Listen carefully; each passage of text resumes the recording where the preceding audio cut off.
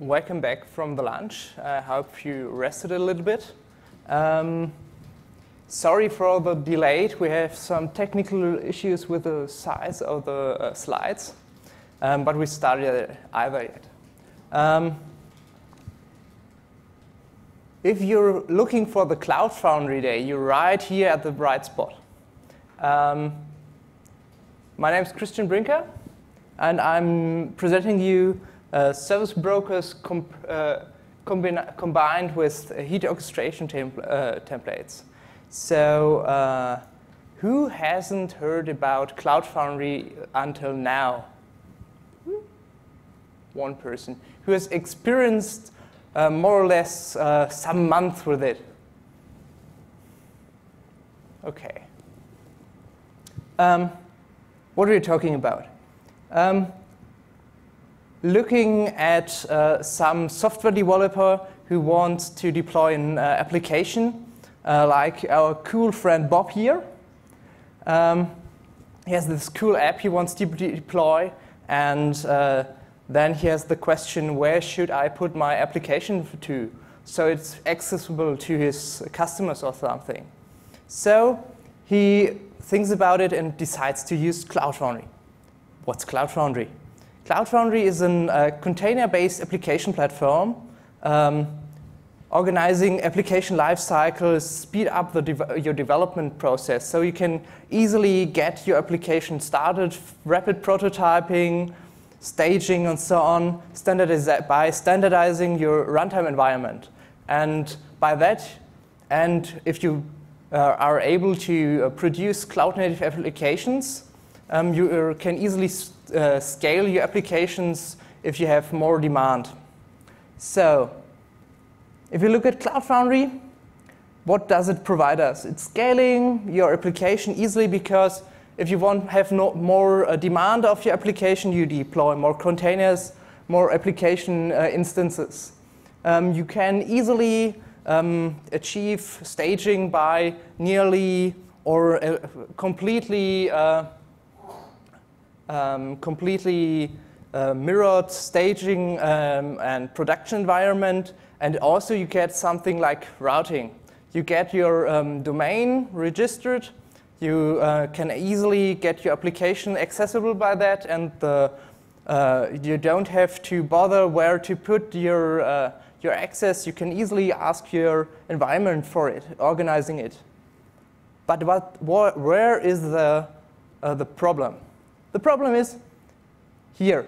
You have this cool cloud-native application, completely stateless, easy to scale, but then you have this ugly friend. It's called your database. This problem with this database is it's not cloud-native. So you have problems providing it as application on Cloud Foundry. And that's because it's holding your data. And Cloud Foundry has this mechanism called Service Broker, which is able to mind this gap. Because this application needs some, this database needs some environment which is more near the infrastructure layer. Because it has to be cared of the persistent storage, because it has to be a little bit orchestrated, and there are batch jobs running and such things. So in Cloud Foundry, you have an API introduced inside the Cloud Controller, which is organizing all the stuff here on the left side. And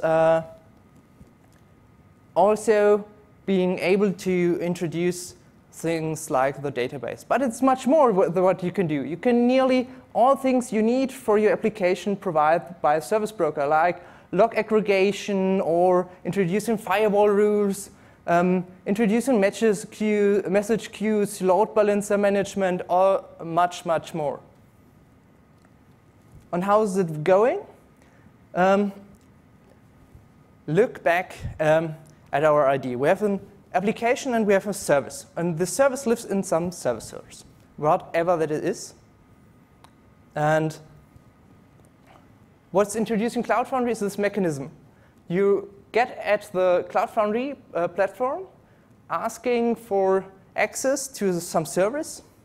Then the platform asks your service broker, and he's getting you that for your application. For instance, getting your database. But what it's about, what different kinds of services are there? If you look at this group, you have, for chance, you have managed services, which are organized through the platform, through the marketplace, or you want to provide apps or something you have to other apps. You can bind them like a database to an application, or you have something more abstract you want only to manage, but not to bind to an application. You have something which includes interaction with your routing, with your transport layer or something. You have something like draining of the syslogs and organizing of volumes. And all of that is organized using this. Some kind of interaction. You create a service broker by introducing an URL to your cloud controller. It's fetching the catalog from the service broker, yet he's knowing what services are provided by the service broker. If you go to your marketplace of your Cloud Foundry platform, you can see what's provided by the service brokers there, and you can create a service, which means the cloud controller asks the service broker for providing an instance. For example, the service broker decides to install a new MySQL server. Then, if you want to bind your application against the service instance, your cloud controller asks for a binding, which means he gets a new user on the database, he gets your password, and provides it to your application as an environment variable. So, as a developer, you don't have to care about how to connect your application to your database. It's done by the platform. You don't have to interact actively getting, oh, what was the username for my application there on that database? Don't care. You say, connect to this database. That's it. The rest is done by the platform. You only name the database instance you want to connect to. And also, you can delete these credentials and remove the instance. So the whole life cycle of your services is organized through this API. And it's like a catalog of API calls, REST API calls, which is now called the Open Service Broker API because the Cloud Foundry Foundation and the Kubernetes Foundation got together and said, why the hell should we organize this for each platform on itself? Services are something we have to provide for all. Applications running in Kubernetes, applications running on Cloud Foundry. So we should have, in a multi-cloud system, should have some central common knowledge about how to get a service, whatever it is. Even if it's an application running on-site of Cloud Foundry provided back to other applications. So what does it mean? If we have for example, going back to our idea of the database, we may have an existing cluster, a DBMS, installed on-site our IIS system, and now we want to provide it back to our applications. So we provide a service broker organizing the access to the database, DBMS, maybe organizing creation of databases inside the existing DBMS. Or maybe we want to deploy a virtual machine with a new installation of a DBMS system as a test instance for our developers, so they don't crash on the existing DBMS system we use for production. Or maybe we have this heavy load application which uses a really, really big database, and which has to be a HA. So we provide a personal cluster for this application, which has to be there if you needed to. If we want to speed up the deployment of our production environment, this has to be automated. So we have to get fast a new cluster for example. So REST API, service broker, management of clusters.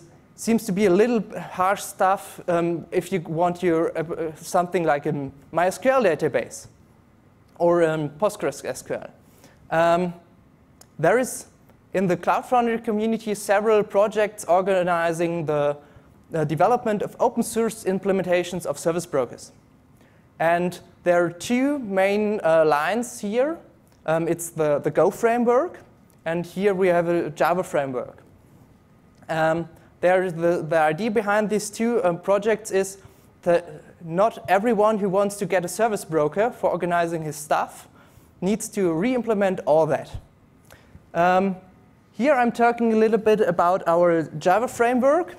We started 2 years ago sitting around exactly thinking about that.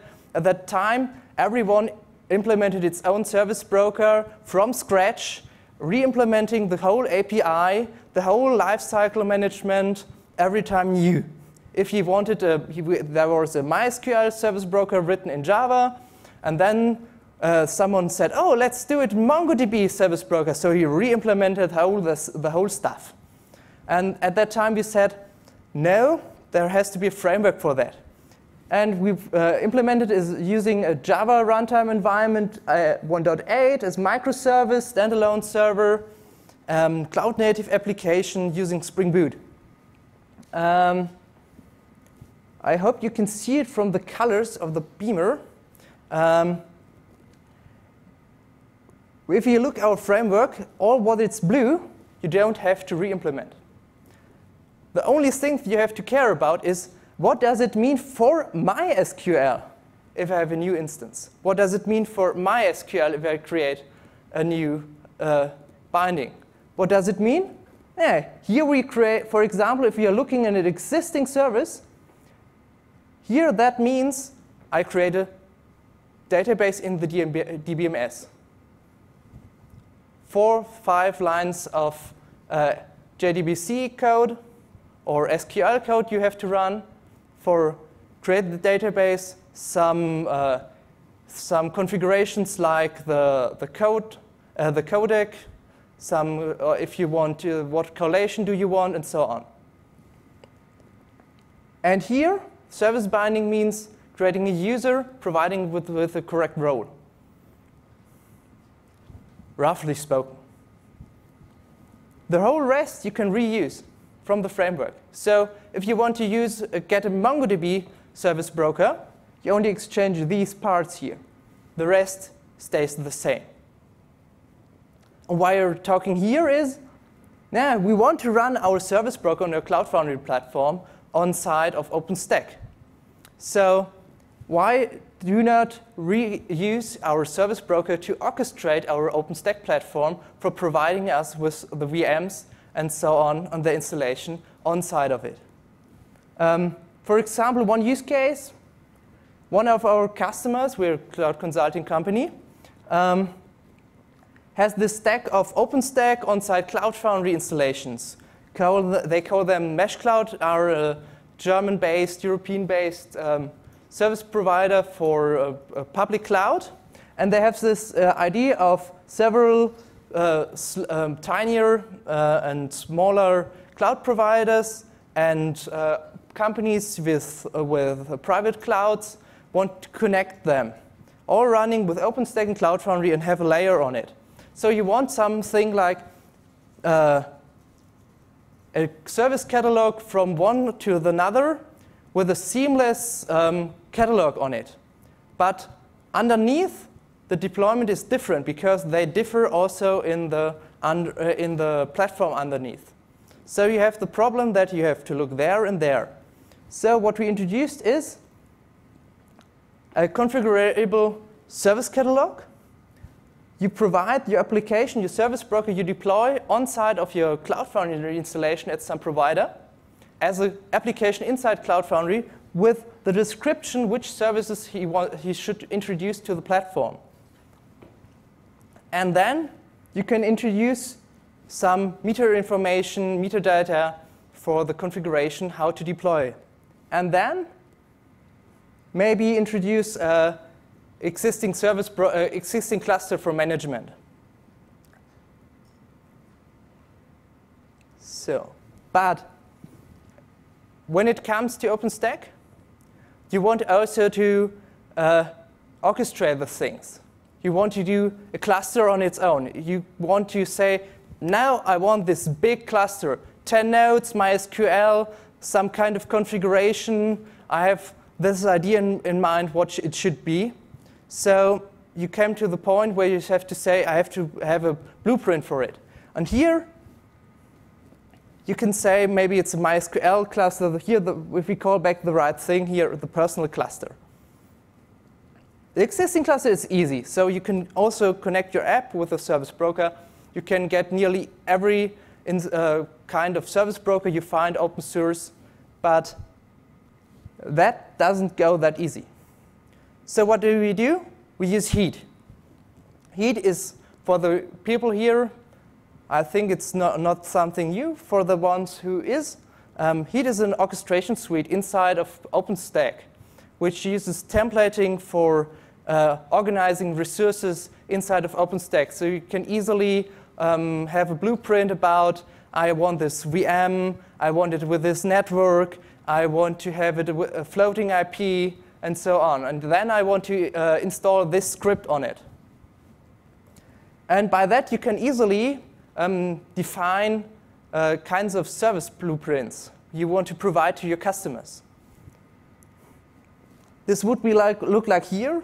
You have on the top side, you have a description of parameters you hand in from the service broker to the Heat template. Then you introduce your resource block where you define servers, where you define installation scripts maybe, and on side then you define something like persistent volumes for your databases. And then you deploy it to your OpenStack installation. And if we go back, it's this part of your deployment process. But that's some kind of default domain problem. Maybe something more fancy. If we go back here, let's say I have a custom domain for my application, which is myapplication.org. And I want to be providing it to some public cloud. And I want to have HTTPS with TLS termination on the load balancer side. If I go to a public cloud, I have the problem that I have to provide my public cloud provider with access to my certificate. Because if you want to terminate, one slide back, I'm going too fast. So you have your user going through the Cloud Foundry to your application, which is hosted in the private network. If you look back, the network traffic is looking like this. You go to the load balancer beforehand of your Cloud Foundry installation. Then you have some Go router using the routing, using the domain management I talked about earlier. And there are two possibilities. You can have the TLS termination on side of your load balancer, which is part of the is there installed, and afterwards is done a new HTTPS connection from the load balancer to the application. Why is that needed? Because here we are scaling. You don't have this one virtual machine installed where you have this application and you know the IP address. So because you scale, you maybe have here hundreds or thousands of application instances on different nodes with different IP addresses, but they're organized with the same internet address. So you catch up here the connection, terminate the TLS, and make a new HTTPS connection right to the application instance. One variation of this is termination at the Go router, which is widely more common, because you have more distance using the original certificate. But we said we want to use our personal certificate here. We want to provide it to the cloud provider here to be installed on side of the router. If you're more into it, how to deploy certificates here, it's not that simple that you have, because you can only install one certificate here, and you have to use a combination then that it's also working there. But roughly spoken, the access here is at the cloud provider. He has access to your certificate and can manage it. But you don't want that, because why the hell should that cloud provider have access to your SSL certificate? So what we are working at was a cloud service broker providing you access of this termination process. You have this blueprint description in the internet about Barbican with LBAS for OpenStack. So you have Barbican, which is a secure store in OpenStack, which can manage securities, credentials and such things, certificates, make them accessible for applications, but does not hand over the ownership of it. Because the application comes, asks for, with some secret, if it can use it, then the Barbican store allows it, and it's providing it back. And this is combinable with the LBAS, with the load balancer as a service. And what we've done is that we can produce this combination with a heat template. So you come, and the user puts his certificate in a Barbican store, secure store, and from that container, an LBAS is deployed which is using this certificate. The cloud provider has non-direct access to the certificate. He cannot manage it, he cannot copy it, he cannot use it for something else, but only with the LBAS. So it's secured that the cloud provider, if you delete that container, isn't able to do something nasty with it. So it's in your control to organize your certificate. And if you're going back here, what we have to do, we exchange these parts. So we introduce and say, OK, it's something different for reusing that parts of the code. We have not MySQL to install, but we have to organize some LBAS deployment and some attachment of the right Barbican store, which we can provide with properties from here. So what's the effort? OK, your OpenStack installation has to needs support for LBAS and Barbican. You need heat. You have to implement some handover mechanism of the container ID of Barbican, which is more or less defining that the property has to be handed over to the heat template, which is nearly already there.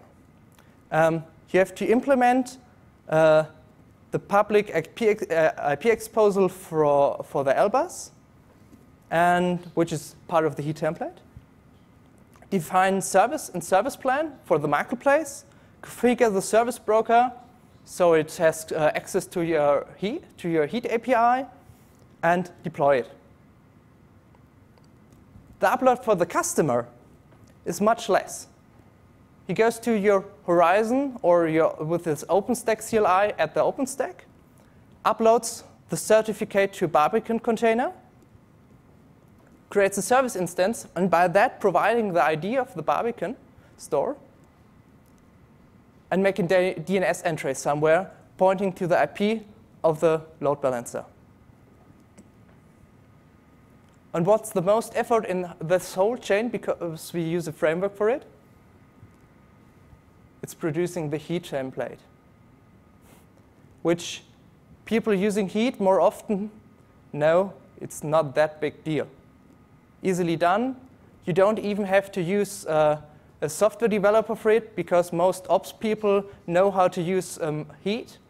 And so you can speed up providing additional services of different kinds to your platform. so you can speed up things.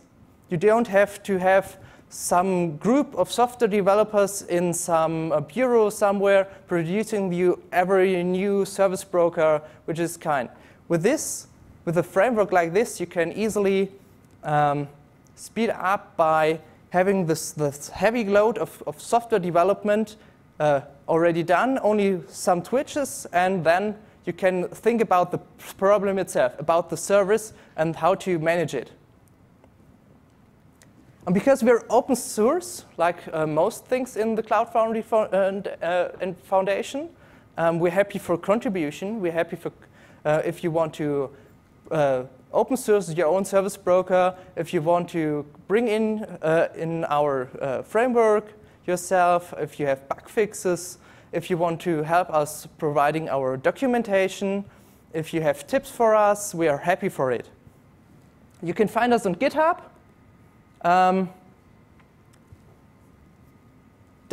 If you go to we are at our company's GitHub page, Evola, and then CF Service Broker, Cloud Foundry Service Broker.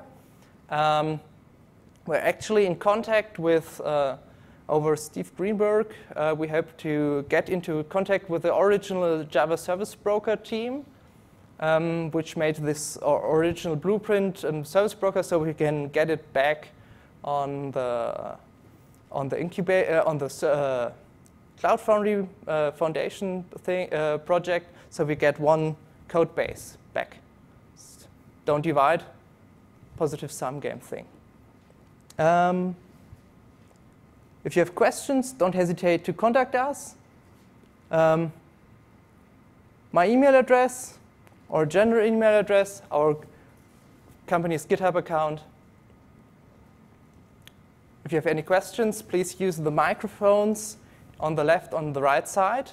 So because we're recording, so the people get it too.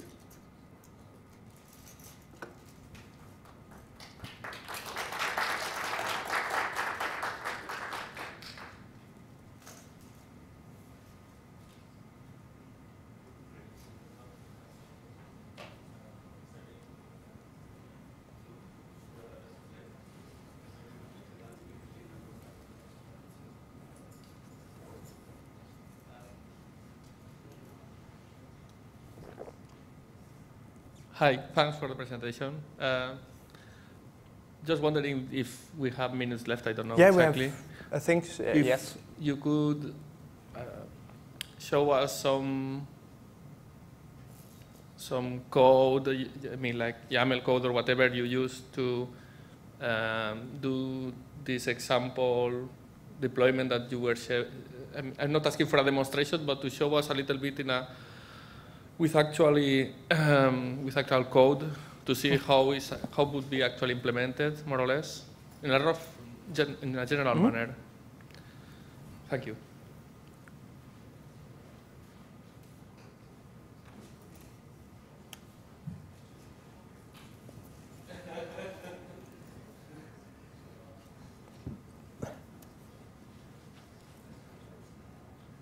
So, if you go to the web page, you have this. You find only the documentation of the project because we've spread it about several repositories. There's in the topics list this repositories page where you can find the different repositories with a declaration which part they're covering from the framework. And if we jump right to the, where are we? With the link, that part? Nah, that link, that's bad. I have to talk about with the guys. So, let's jump.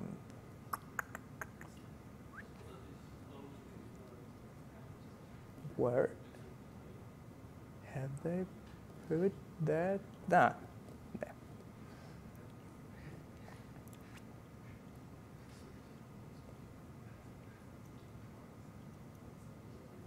So, the main trick. Can you make the text model Yeah, for sure. So, because we have Spring Boot, we have this, this bean mechanism, so we can provide several connections to OpenStack on parallel. We had to trick a little bit.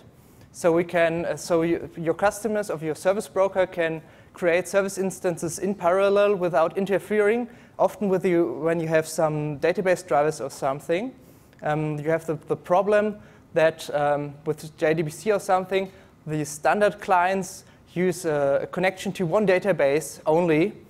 So we have to trick this here a little bit so we can connect to different directions. We organize it. Yeah.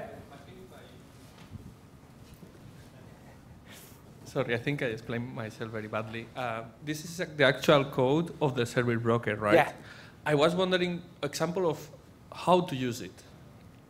Yeah. The YAML files that yeah. probably you have. That would be. I wanted to show something here and then jump there. Yeah. So we have this factory organizing stacks, the deployment of stacks.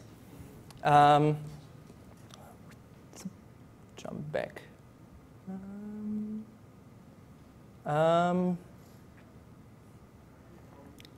If you want to introduce a new service broker, we have this these different interfaces you've seen on the blue slides for providing implementations like like the OpenStack platform service or the MySQL deployment service.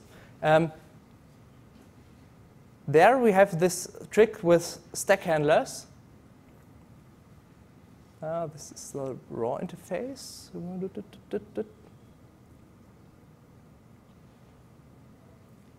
There. Which are able to organize things like image management or something we want to provide. And more or less organizing reconfiguration of some map of properties we hand over to the heat template. So you can easily organize which images should there, which key pair, and so on, which is starting with the providing of the user to the service to the cloud controller of Cloud Foundry which parameters you want to introduce. From there, Cloud Foundry puts them to the service broker through the API calls. Then they are enriched with general parameters from the configuration. They are enriched with things we introduced in the service plans. We enrich it with platform-specific configuration like OpenStack or something. What does it mean for OpenStack? Like a standard default image ID or something we want to use, which is part of our property list. And then you get a stack of, or a map of big map of properties. And then we go there and say, good. If we want to provide a service, we have to organize standard access to ports, because the list of our IP addresses, if we do not use a DNS, has to be stable. So if we kill some servers, they must remain. So we have a stack only for organizing ports, maybe. Then we have something like persistent volumes we would want to keep if the servers are killed and new instantiated. So we have a stack organizing volumes. And then we have some central stack organizing the deployment of our VMs, maybe a nested stack organizing different kinds of servers, which is then is provided by these original two other stacks, getting the properties from the port list and from that volumes, using some software deployment, installing, organizing some volume attachments, and so on. Slides got down. And then you get a stack, complete of a cluster. I have had to tell about that because you see several templates later on.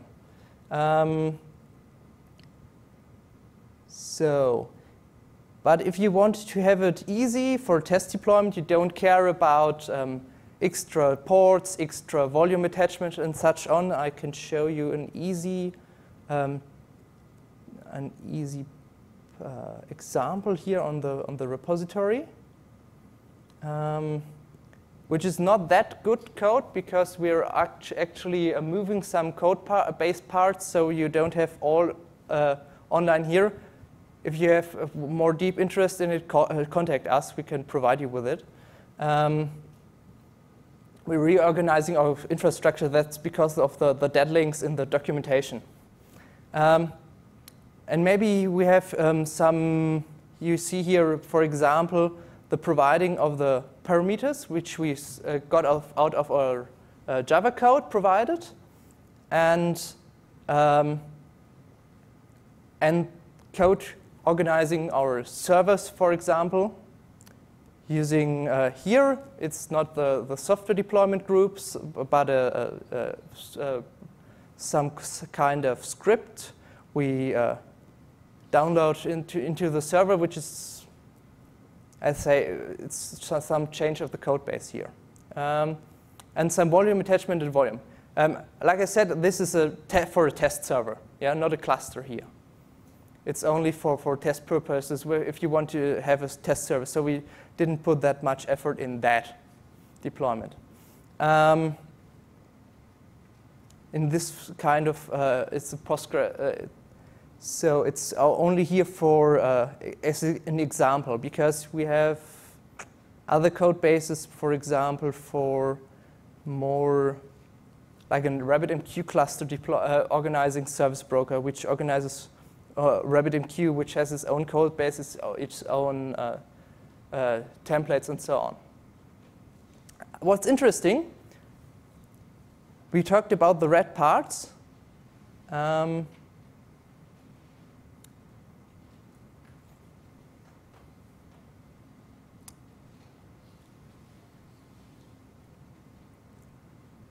Organizing binding management for RabbitMQ, it's more or less some organizing of the access of the management with the super user account of the RabbitMQ cluster. It's not that much lines of code, and the most of it you have because the standard, the default frameworks for organizing the connection don't think about connecting with one application against several clusters or several installations, because they think, oh yeah, it's every time the same cluster. And the biggest problem when you're writing a service broker is about thinking, if we haven't this one single cluster we are organizing, we have to think about multi-tenant, in parallel connections to several clusters at the same time with different credentials, and there it gets tricky. Yeah, the time, yeah. If you have more interest in it, we can talk down the floor. Yes, thank you.